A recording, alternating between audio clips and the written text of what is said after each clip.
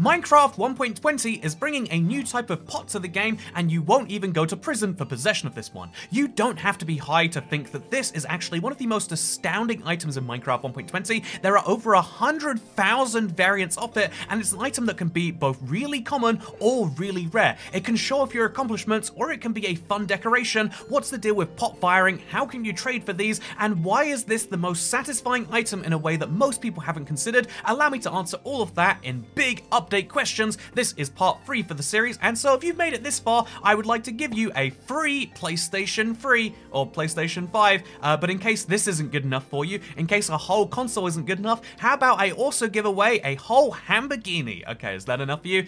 Thank you to Buster Sharp for putting together these mods, and thank you for watching and maybe subscribing, because if there's one thing we like on this channel, it's big update stuff, and this is a big update question. Why should you care about the pot? And the answer is the pot sherds are a key feature from archaeology. But that's the answer most people give, and it doesn't answer the question of why you should care about the overall pot. Sure, you have to find this in the ground, but why would you care about it once you do? It's just a very interesting looking item, right? That you can have a bunch of pickaxes on, but what is the actual deal? What can you store inside, for example? And allow me to answer that right after I say that if you want to make these pots, but you don't want to go archaeologing, you don't need to put all these fun variants on each of the sides. All you have to do is go to a stonemason, or you could get your own bricks, but this is the easiest way. Trade for some bricks. 1 emerald will buy you 10 of those, and every 4 bricks you get can craft you a blank pot. This is a very simple recipe, as you can see right here. You can add in any number of pot sherds to any of the sides to put a sniffer on the front, or a skull on the front, or anything else that you find in the world, but the basic pots are possible for everyone. And so what is the fun and what is the deal with that? Well, allow me to show you right here. You can craft your own personalized item that will almost certainly be not done by someone around you. For example, if you want to show that you've slain a skeleton, you can tell that story with 2 sword shards and 2 skull shards, and this will make it so that on the 2 opposite faces you've got skulls, and on the 2 other side faces you've got the swords. You can do this to any degree of customization if you want, so you could put just a single skull on there with 4 bricks, and then you'd get one of these, except obviously it's a jumpy man instead. You could put a creeper on the front, and you get the idea. You have full customization over this. But what's the deal with firing them then? Like if all it takes is just crafting them together using these handy dandy recipes, again, every YouTube video we show off recipes using item frames, don't question it. What is the point in firing them? And the answer to this is there is no point. A lot of people will point out dig sites and the old archaeology that was shown off in 2020 now. Wow, 2020 was a better time, wasn't it? Wasn't that great? Such a great year. Don't you just want to go back to those simpler times? But one of the great things about 2020 is they announced archaeology, and you were meant to fire the pots up after you crafted them, but they've been left on the cutting room floor. There is no use for this. You craft it together just like so. Let me show you right here. I've got 4 separate sherds. We're going to put them all together. You have to do this manually, as best I can tell. Is that if there is a way to automatically do this, I don't know it. So if you are on a Bedrock device, you have to manually put them in there and make sure you know which one's on which side, but that will make you the decorated pot fully complete, no firing necessary, something which is pretty cool. Look, it's got a pickaxe here and then one of these there. It's fun. Anyway, speaking of fun things, we next up have to mention the most satisfying part of the pot. Why should you want to enjoy these? It's because if you break it with any tool without silk touch, it makes this fun smashing sound where you get all 4 of these things back. So these pottery shards are effectively just being stored in the pot. You aren't using them up forever,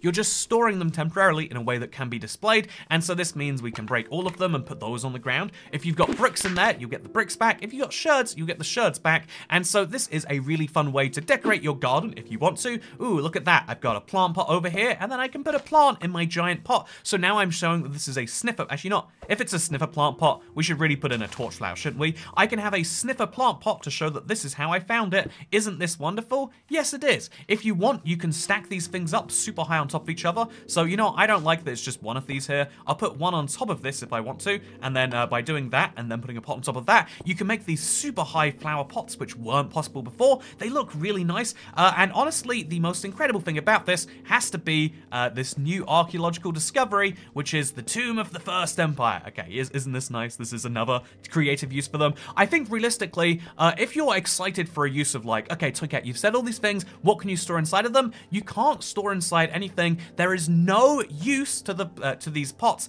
outside of what you, the user, create, which is a very ballsy move when you think about it. I mean, it shows that you've been to a trail ruins, it shows that you have creativity to tell the story of your dog that broke your heart, and it shows all sorts of fun things. I mean, if you want to just be humorous with it. You can say, ha ha ha, look at the pothead over here, you shouldn't listen to him.